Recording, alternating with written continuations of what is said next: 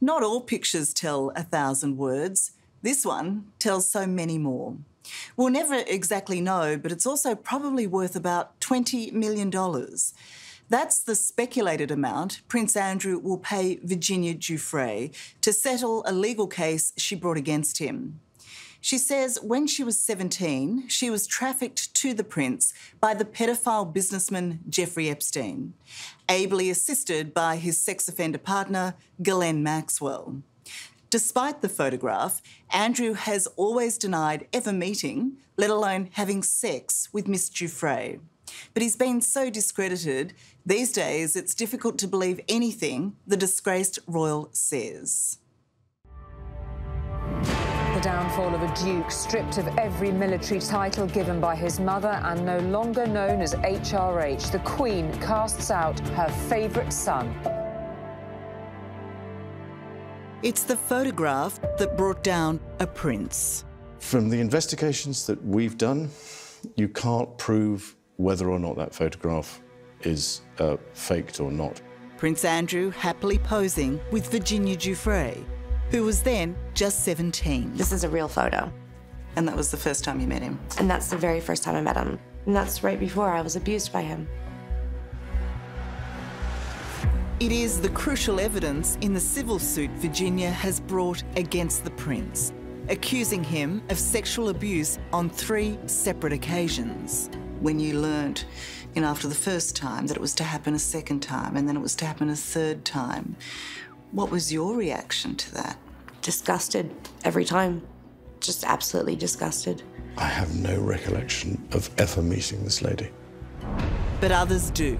Virginia's former boyfriend now speaks out against Prince Andrew. I didn't think it was like royalty included in any of this. And then when I heard that, how much bigger can you get than that? Prince Andrew, hours ago, agreed to a settlement. Then the shock announcement. There is no admission of liability by the Duke. From denial to capitulation. Prince Andrew regrets his association with Epstein and commends the bravery of Ms Guiffre and other survivors. The prince abandons the legal fight. In terms of the funding, around £12 million. Opting to pay out rather than show up in court. I actually would have expected him to try to settle before we brought the litigation. And we were on the inside, in the final hours, as the finer details of this momentous negotiation were hammered out. I knew it was not going to be an easy road. He has very good lawyers and a lot of resources. But not enough to protect him from palace sources, now prepared to expose the real Prince Andrew. Did Prince Andrew have a nickname at that time? It was called the... As Virginia Guiffre first told us in 2019, she would never have met the Duke of York if it was not for his close friends, convicted sex offenders Jeffrey Epstein and Ghislaine Maxwell. Targeted by Maxwell in 1999, the troubled runaway was offered a job and the promise of training to become a professional masseuse. Unaware of the trap set for her, Virginia agreed, with the help of Maxwell, to do a trial massage on Epstein. That's when I was instructed to get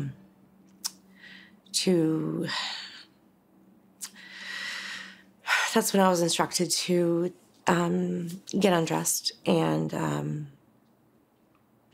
have sex with Jeffrey Epstein while Ghislaine Maxwell was participating as well.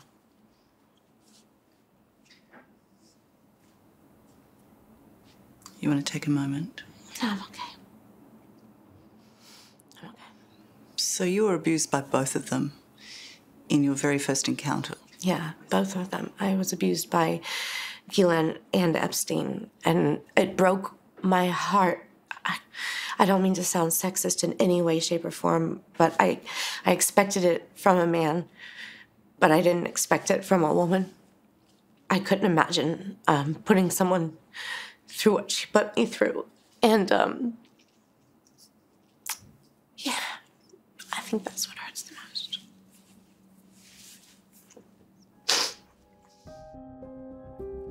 Happy New Year. Do you know Virginia?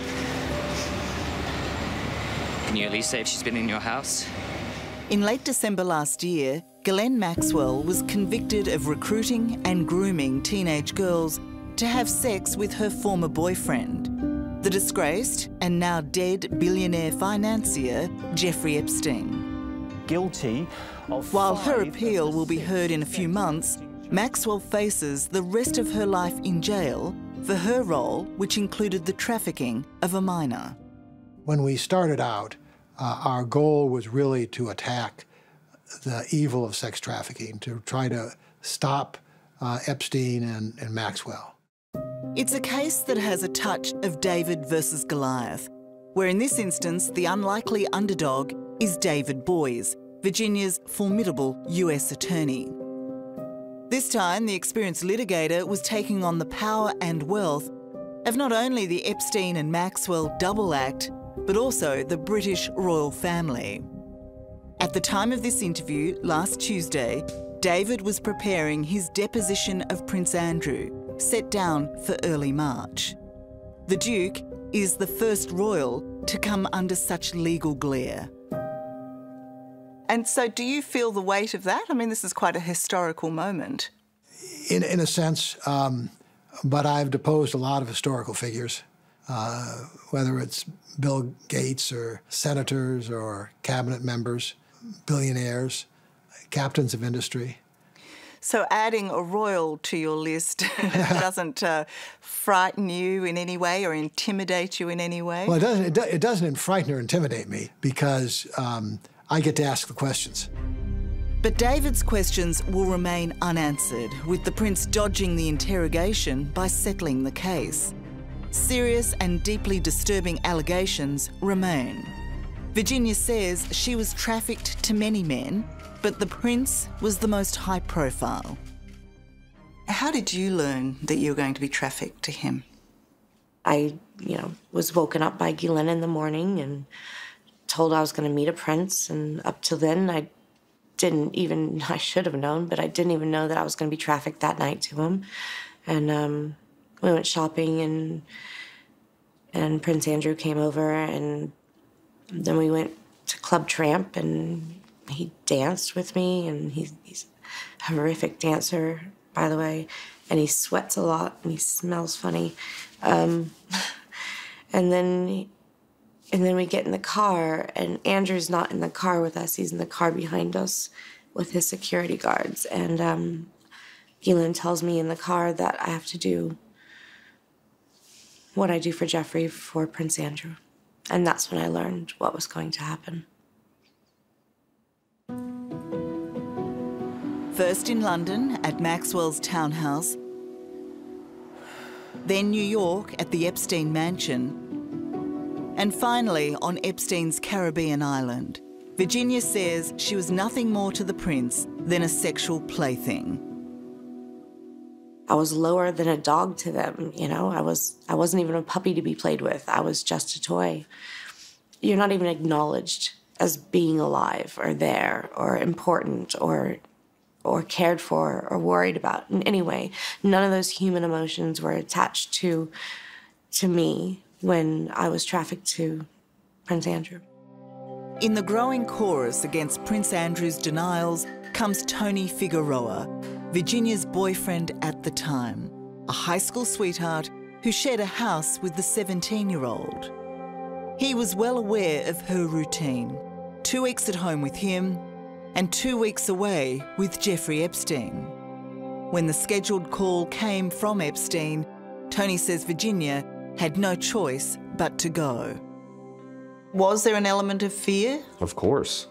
When one person that powerful knows where you live, like where you sleep, when you see your girlfriend have to leave every 2 weeks, and like when she gets that call, her face like completely switches from, all right, I'm good, to like, oh my God, it takes its toll and it gets pretty stressful. Tony remembers one call in particular, but this one came from Virginia herself.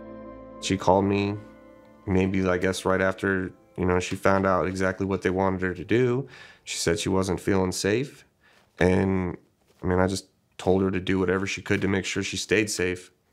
What did they want her to do? For her to have sex with them. With Jeffrey and the prince. Ever since Virginia went public with her allegations against Prince Andrew, he has vehemently denied them, most memorably on British television in this compelling and cringeworthy interview. There was Prince Andrew's response to Virginia's claim he was sweaty and smelled funny. She described dancing with you and you profusely sweating, and that she went on to have bath, possibly. There's a slight problem with the sweating because I have a peculiar medical condition, which is that I don't sweat, or I didn't sweat at the time, and that was actually yes, I didn't sweat at the time because I had suffered what I would describe as an overdose of adrenaline in the Falklands War when I was shot at. And I simply, it was almost impossible for me to sweat. Then his declaration that on the night Virginia claims he sexually abused her, he was in fact at Pizza Express in Woking with one of his daughters. A very unusual thing for me to do.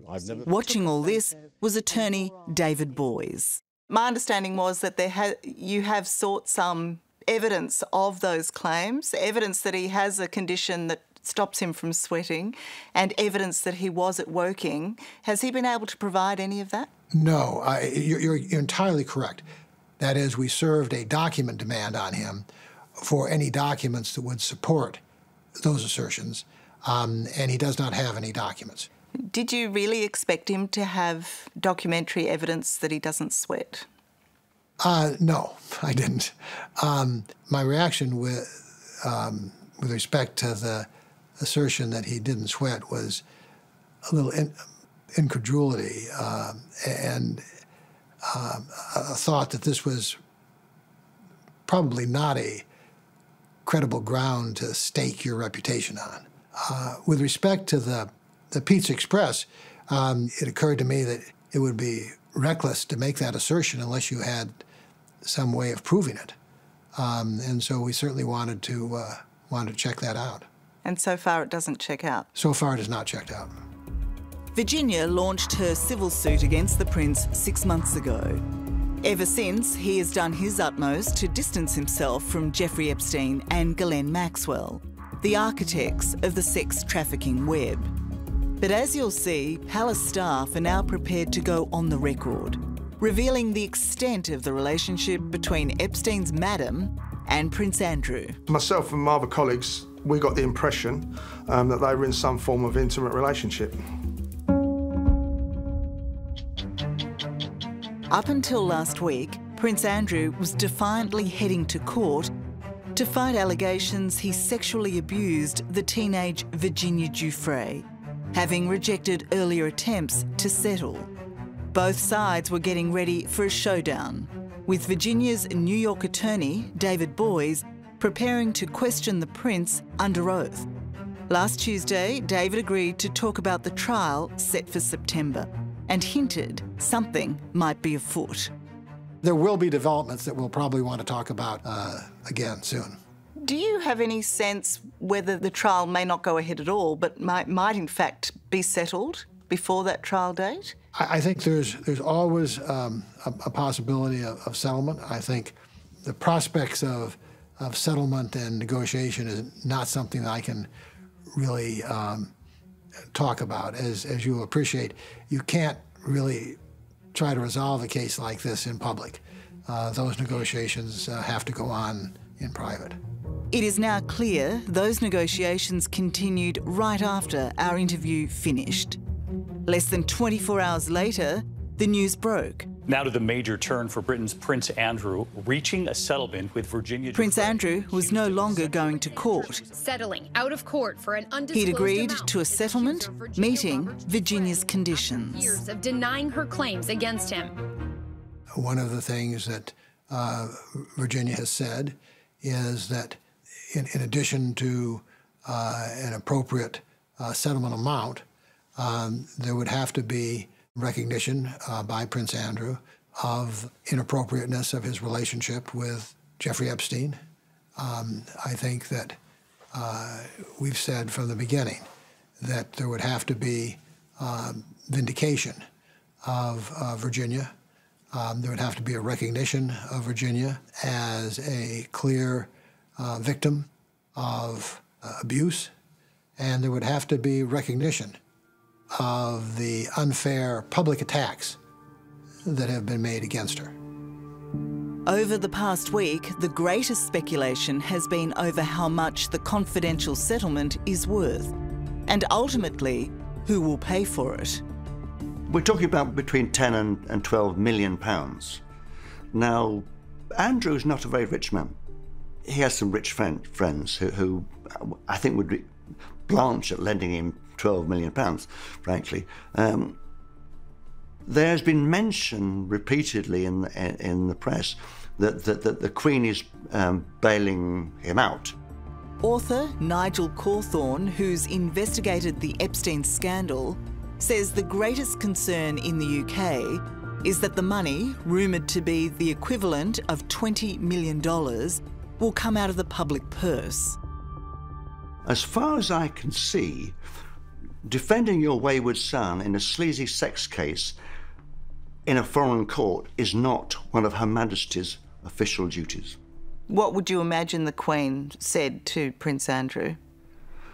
I don't know. I think she would have probably addressed him as like one of her corgis and told him to come to heel.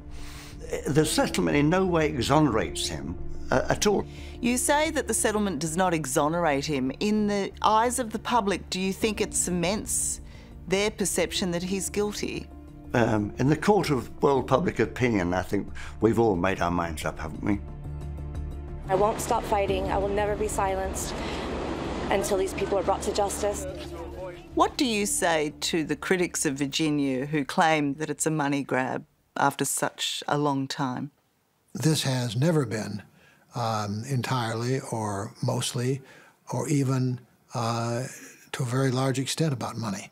This has been a cause that Virginia has dedicated her life to in terms of bringing attention to the evils of sex trafficking and holding people who engage in sex trafficking to account.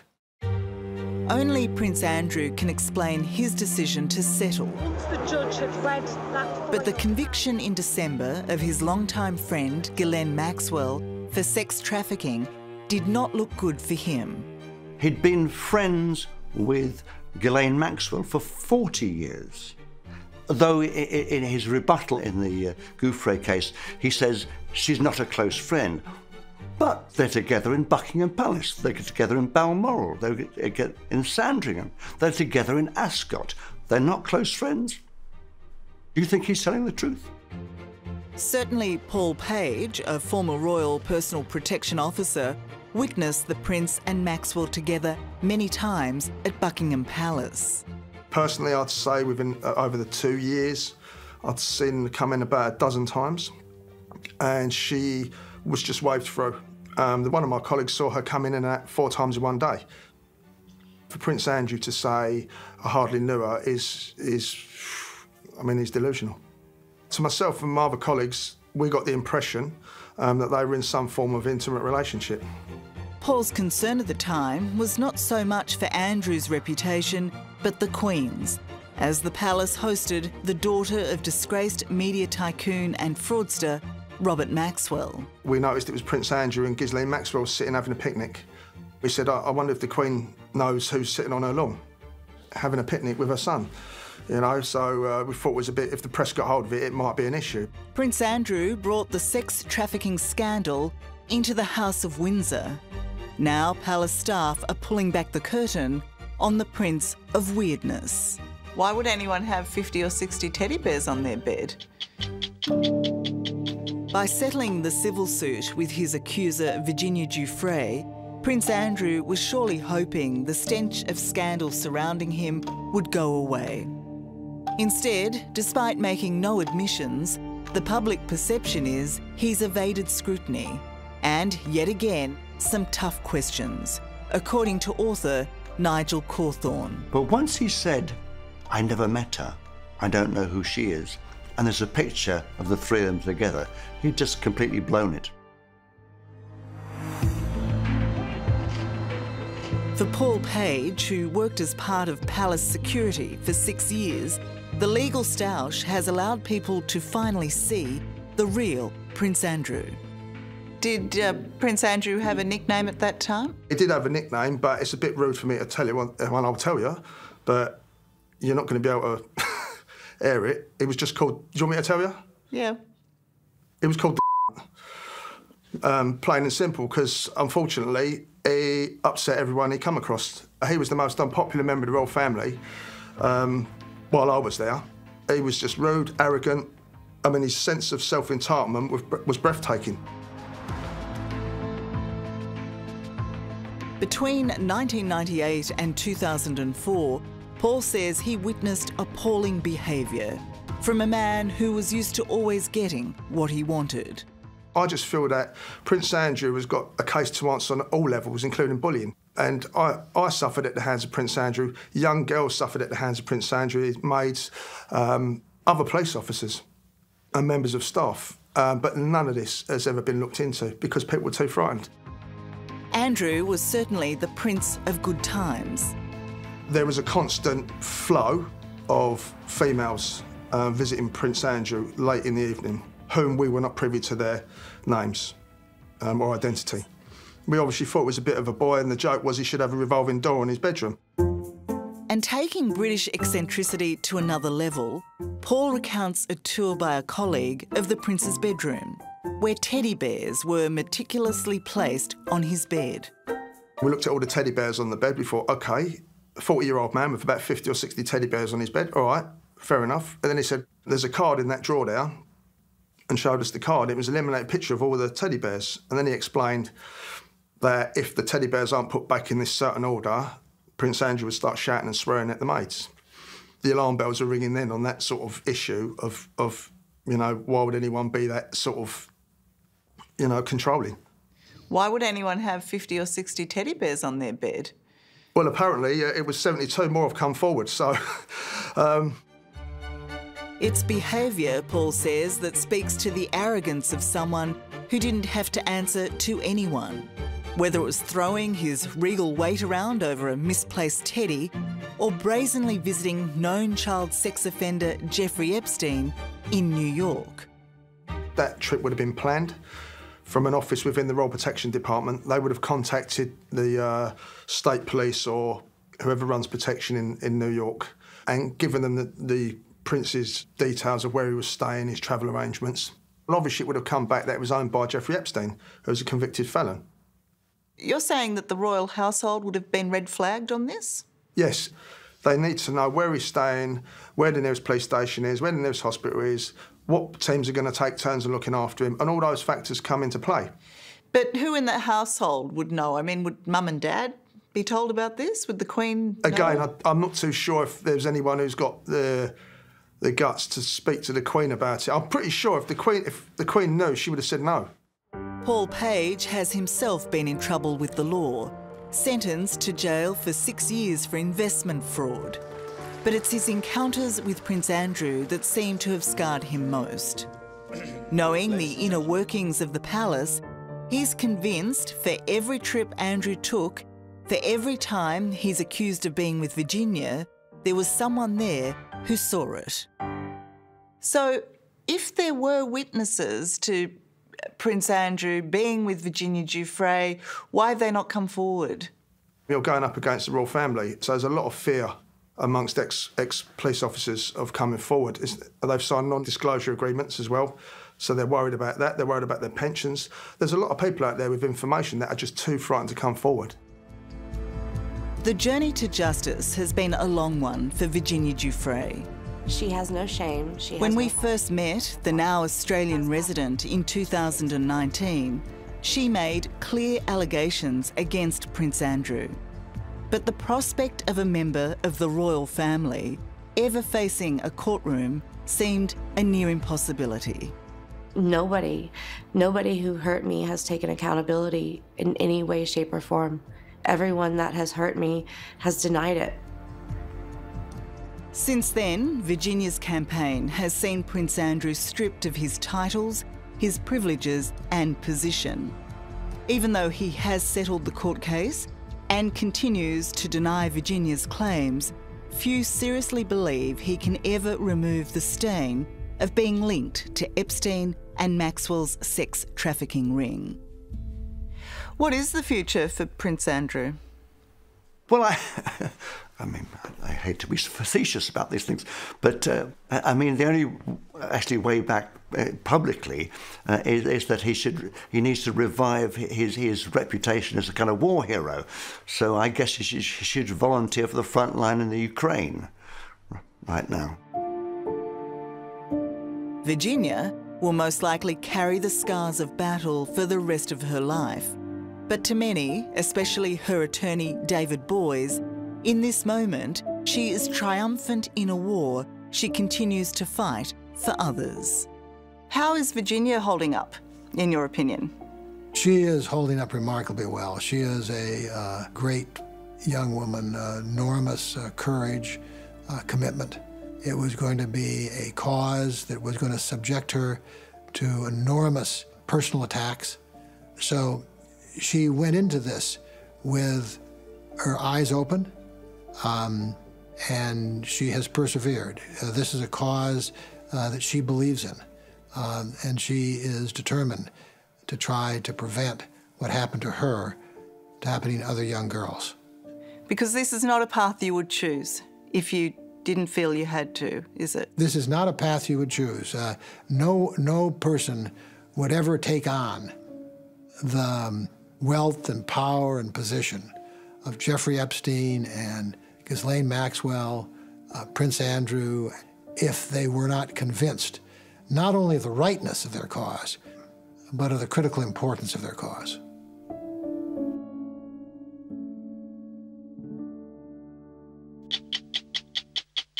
Hello, I'm Tara Brown.